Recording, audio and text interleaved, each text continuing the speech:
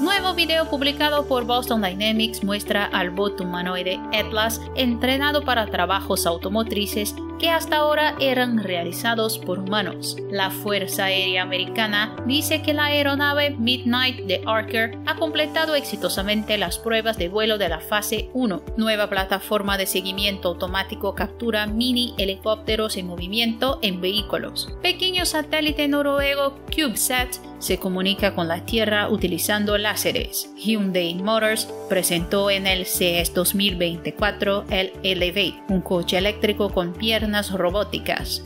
Estas y otras novedades de las nuevas tecnologías estarán en este episodio. Quédate conmigo hasta el final porque es los que veremos en el video de hoy, después de la viñeta.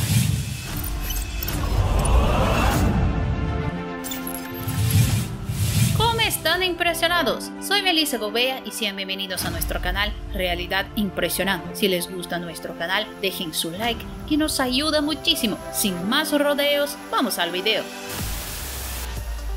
Archer Aviation, una fuerza pionera en aeronaves eléctricas de despegue y aterrizaje vertical, anunció con orgullo la exitosa conclusión de la fase 1 de su programa de pruebas de vuelo Midnight.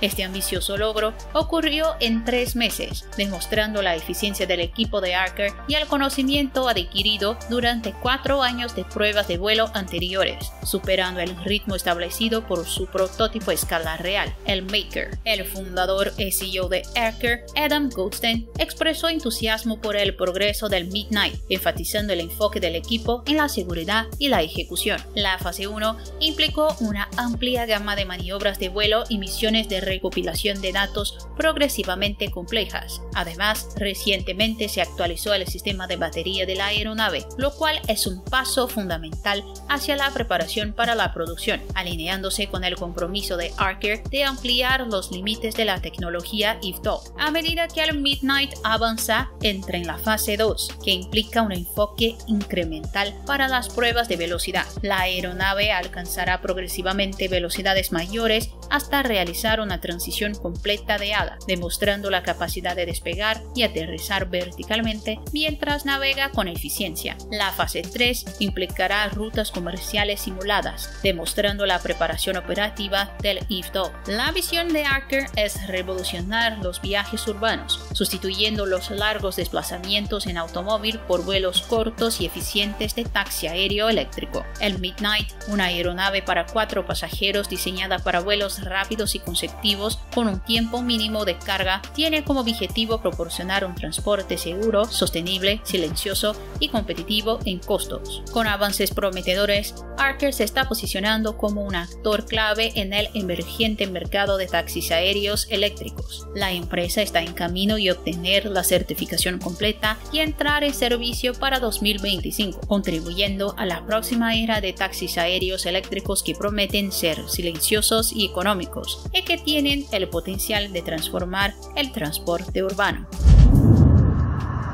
Boston Dynamics acaba de lanzar un video de su famoso bot Atlas, que parece ser una indicación y una respuesta a los recientes anuncios sobre los humanoides de nivel comercial que otras empresas han mostrado. En el video, Atlas está realizando el trabajo pesado relacionado con automóviles, trabajo que hasta ahora ha sido exclusivamente realizado por humanos, y las imágenes han generado muchos debates en las redes, no solo por el hecho de que el bot humanoide esté trabajando como un humano, sino también porque Atlas siempre ha sido una plataforma de investigación en robótica humanoide y no un producto comercial, y este nuevo video ha llevado a muchos relacionados con la tecnología a reflexionar sobre el rumbo de este bot. El trabajo de construcción de automóviles es perfecto para la automatización robótica tradicional: grandes volúmenes, piezas pesadas, alto potencial de lesiones humanas, alta precisión y requisitos de confiabilidad. Y de hecho, ya existen muchos bots específicos para trabajos en las líneas de fabricación y ensamblaje. Pero también hay muchos trabajos que parecen mucho más aleatorios y desorganizados, y es ahí donde los bots humanoides son vistos con buenos ojos por las fabricantes de automóviles. Obviamente, esta será una de las primeras aplicaciones del bot Optimus de Tesla en sus Gigafactory, y según lo anunciado recientemente, recientemente por Figure, sus bots humanoides ya están siendo contratados para trabajar en fábricas de BMW como periodo de pruebas. Pero en el caso de Atlas, no esperábamos ver el bot siendo utilizado en este tipo de trabajo, pero aquí estamos. El nuevo video parece anunciar exactamente eso. Ya hemos visto a Atlas desarrollar sus habilidades en un sitio de construcción simulado, donde actuó como ayudante humano, recogiendo materiales, transportando herramientas y algunas otras tareas relacionadas con el trabajo en obras. Pero Boston Dynamics, por otro lado, ha dejado las situaciones de trabajo del mundo real para sus bots no humanoides que están diseñados para ser comercializados, como Spot y Stretch. Pero el tipo de trabajo que se está realizando en el nuevo video, que según la información tiene grandes posibilidades de estar siendo realizado de manera autónoma, aunque aún no podemos confirmarlo, se adapta muy bien al caso de uso comercial, en el que empresas como Figure, Tesla y algunas otras están trabajando rápidamente para ver quién domina este campo. Desde que el gigante automotriz coreano Hyundai adquirió Boston Dynamics en 2020, nos hemos preguntado si Atlas podría estar avanzando hacia una dirección más comercial, ya que claramente es el bot humanoide más avanzado jamás construido hasta el momento. Sus articulaciones eléctricas y hidráulicamente impulsadas le otorgan un poder incomparable que prácticamente lo convierte en un atleta gimnasta, y además de lidiar con una amplia gama de terrenos difíciles e inestables, también ha desarrollado un cierto tipo de gracia en sus movimientos que hace que Optimus y los otros humanoides recién llegados parezcan estar caminando por ahí con pañales. Este nuevo video sin duda enciende aún más la polémica, pero a pesar de todas las cosas que Atlas es, hay una cosa que seguramente no es. No fue diseñado para la fabricación en masa como producto comercial, es un bot extraordinario y ha liderado el mundo durante más de una década. Pero si Boston Dynamics realmente se toma en serio la idea de poner humanoides a trabajar a gran escala, tendrá que pensar en otro diseño y probablemente uno que no sea tan atlético, o al menos eso espero, porque si un Tesla bot se sale de control, una barra de hierro puede resolver el problema, pero si un Atlas autónomo se sale de control, es mejor correr porque no se puede enfrentar. Un video interesante muestra la nueva cuna autónoma de captura de drones de Teledyne FLIR. La plataforma puede prever los movimientos del dron en forma de mini helicóptero y agarrarlo en el momento en que esté al alcance, lo que permitirá a los soldados lanzar y recuperar drones directamente desde dentro de sus vehículos. Los conflictos recientes en todo el mundo han dejado claro, los drones desempeñarán un papel importante en cualquier escenario moderno de guerra, proporcionando capacidades instantáneas de vigilancia y reconocimiento de próxima generación, así como intervenciones letales directas. Un concepto en el que Teledyne está trabajando es un sistema Black Recon, que se coloca en la parte trasera de un vehículo militar y puede lanzar y recuperar hasta 3 pequeños helicópteros de forma autónoma durante una misión, sin que nadie tenga que detenerse en un área peligrosa, salir del vehículo y manipular los drones. Los vehículos no tripulados volarán delante de un vehículo o convoy en movimiento, equipados con cámaras y cargas útiles para imágenes infrarrojas, enviando advertencias anticipadas sobre terrenos intransitables, minas,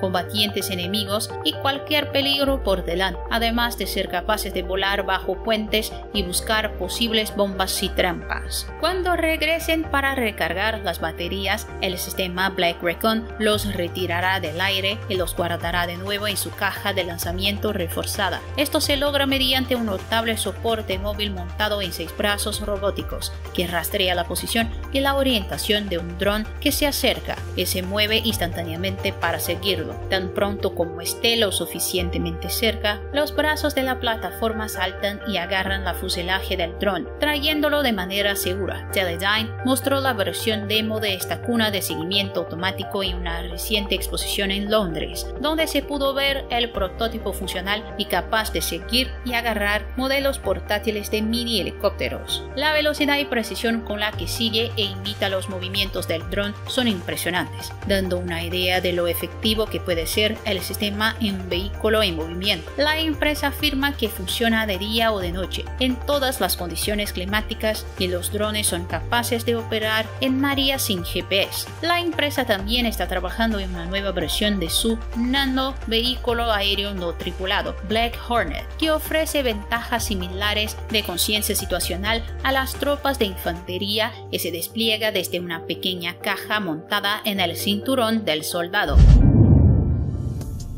La energía de las olas ha sido durante mucho tiempo descuidada en el campo de la energía limpia, pero AW Energy de Finlandia está lista para causar un impacto con su tecnología Wave Roller. La startup planea suministrar hasta 1 megavatio de energía mientras el equipo descansa en el fondo del océano. En un mundo preocupado por el cambio climático, el potencial de la energía de las olas parece obvio, pero el progreso en este sector ha sido frustrantemente lento. El Wave Roller de AW Energy tiene como objetivo cambiar esta narrativa. La jornada comenzó en 1993 cuando un buzo, inspirado por el movimiento de una escotilla de un barco naufragado, imaginó aprovechar el poder de las olas para generar electricidad. Avanzando hacia 2019 se contó con éxito a la red el primer Wave Roller comercial, una unidad de 350 kilovatios, frente a la costa portuguesa. Sin embargo, los desafíos presentados por el entorno marino hostil se hicieron evidentes cuando la unidad fue inspeccionada 2 años después. A pesar de los daños causados por la sal, la corrosión y los percebes, AW Energy declaró con orgullo la durabilidad y calidad del sistema. Desde 2020, la empresa ha estado trabajando diligentemente en un proyecto respaldado por financiamiento de la Unión Europea con el objetivo de adaptar el Wave Roller para la producción en serie y implementación en matrices dominadas waveforms. Estas waveforms, compuestas por 10 a 24 unidades Wave Roller, estarán en el fondo del mar entre 8 y 12 metros de profundidad, a no más de 2 kilómetros de la costa, según la empresa. Cada Wave Roller está diseñado para producir 1 megavatio de potencia pico, con un estudio de 2023 estimando una producción anual entre 624 a 813 megavatios hora. Sin embargo, la verdadera ventaja es que el costo nivelado de la energía, que sitúa al Wave Roller en una posición altamente competitiva con un costo de 100 a 150 dólares por megavatio hora. Para comparación, la energía eólica marina, una tecnología más establecida, varió entre 82 a 255 dólares por megavatio hora en 2022. Matthew Patch, CEO de AW Energy, enfatizó que el Wave Roller puede proporcionar electricidad más cerca de la carga base que otras energías renovables, colocando a Europa a la vanguardia de las tecnologías renovables innovadoras. El proyecto Waveform pretende contribuir significativamente a la economía europea, con un aumento previsto de 275 millones de euros y la creación de 500 empleos durante la próxima década. Un microsatélite noruego ha logrado un gran avance en las comunicaciones espaciales al establecer su primera conexión de comunicaciones ópticas satélite-tierra. Desarrollado por el Laboratorio de Vuelo Espacial para la Agencia Espacial Noruega, el satélite NorSat-TD marca un hito significativo para los diseñadores y operadores de satélites, colocándolos en un club exclusivo de organizaciones que han logrado un logro similar. Las comunicaciones ópticas utilizan tecnología láser y pueden transmitir conjuntos de datos más grandes con mayor rapidez y mejor seguridad que las comunicaciones tradicionales de radiofrecuencia. Esta tecnología es especialmente importante para aplicaciones en órbita terrestre baja, como observación de la Tierra, telecomunicaciones, monitoreo atmosférico, seguimiento de buques marítimos y astronomía espacial, donde la transmisión confiable de datos es crítica. La exitosa demostración de comunicación satélite-tierra por parte del microsatélite NorSat-TD de 35 kilos amplía enormemente la utilidad de los satélites más pequeños y accesibles, que son más económicos que las naves espaciales tradicionales para desarrollar, lanzar y operar. Esto es lo que destacó y explicó el Dr. Z director de SFL. La misión principal del microsatélite será probar y validar nuevas cargas útiles y conceptos de Noruega, Países Bajos, Francia y Italia. Fue lanzado en órbita baja de la Tierra en abril del año pasado y tiene una fecha de caducidad prevista para abril de 2027. El microsatélite NordSat-TD utiliza dos tecnologías cruciales para las comunicaciones ópticas. La primera es el control preciso de altitud, una tarea desafiante para naves espaciales de baja masa. Este mecanismo de control facilita el alineamiento preciso y continuo del microsatélite con una estación terrestre durante su órbita rápida. El NordSat-TD incorpora estabilidad innovadora de pequeños satélites y capacidades de apuntamiento, una prueba de la experiencia mejorada de SFL en docenas de misiones. El segundo componente esencial es el sistema de comunicación láser SmallCat integrado. Este sistema fue desarrollado por un consorcio liderado por la Organización Holandesa para la Investigación Científica Aplicada. Está compuesto por un terminal láser de alta calidad y un espejo de dirección delgado, que es necesario para apuntar con precisión el estrecho haz óptico a una estación terrestre faro. La exitosa demostración del NordSat-TD indica un avance significativo en las capacidades de los microsatélites y abre puertas a métodos de comunicación por satélites más eficientes y seguros. Esto es esencial para el cada vez mayor alcance de las aplicaciones basadas en el espacio. Von Mercier busca romper los estándares con su más reciente creación, el hovercraft Von Mercier Arosa EV. La idea es que el EV no sea un típico hovercraft torpe, por lo que están combinando el hipercar de motor central con la versatilidad de un vehículo marítimo. La empresa Arosa EV incorpora con orgullo principios de diseño de los sectores automotriz, aeroespacial y marítimo. Como se destaca en la página de ventas, la estructura y el casco cuentan con molduras de fibra de carbono de última generación. Los decks de madera personalizables también proporcionan un agarre estético y práctico, específicamente adaptado para entornos marítimos. Los videos muestran el hovercraft deslizándose sin esfuerzo sobre el agua, el césped e incluso la nieve. Aunque clasificado legalmente como un barco, esta nave difumina los límites entre la tierra y el mar. A pesar de sus demostraciones aún en un ritmo más lento, el Von Mercier presume una velocidad de crucero de 32 km por hora, con un límite de velocidad aerodinámica de 80 km, un logro alcanzado gracias a los impresionantes 240 caballos de potencia generados por 3 motores. Con opciones de batería de 18-36 kWh, el Arosa promete una autonomía máxima de hasta 60 a 120 km por carga, respectivamente. La carga es muy fácil, gracias a la compatibilidad con estaciones de carga convencionales para automóviles eléctricos. Además, parece que no hay necesidad de luchar por un muelle. El Arosa puede subir solo por una rampa para barcos, evitando la necesidad de un remolque. Von Mercier actualmente está aceptando depósitos de $1,000 para el Arosa 2024, con entrega prometida en 4 meses. Sin embargo, el compromiso es fundamental, ya que el depósito solo es reembolsable durante 30 días. Y para aquellos con sentido de aventura y billeteras abundantes, el Arosa comienza en $200,000, aumentando a $249,000 en la versión completamente estilizada.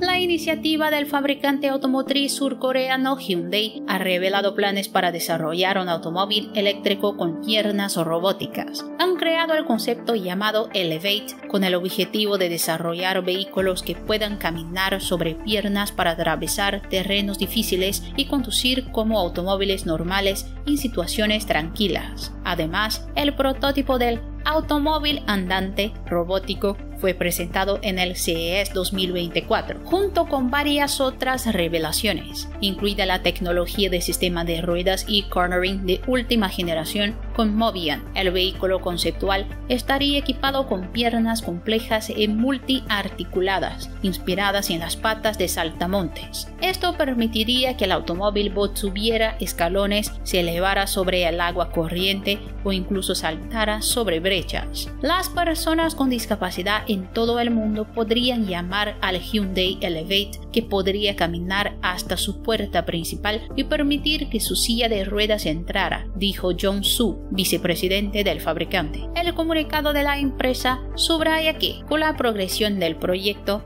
el equipo de Elevate se dio cuenta de que esta innovación se alinea con la visión de la empresa de un futuro donde las personas tengan libertad de movilidad. El Elevate puede desempeñar un papel en la exploración rural, la construcción o incluso en el alivio de desastres, permitiendo que los equipos lleguen a áreas donde las carreteras tradicionales han sido comprometidas, afirma Hyundai. Muchas gracias por llegar hasta el final. No olvides suscribirte y compartirlo con tus amigos. En tu pantalla encontrarás 2 sugerencias de contenido de nuestro otro canal, Invenciones e Innovaciones. Nos vemos en el próximo video.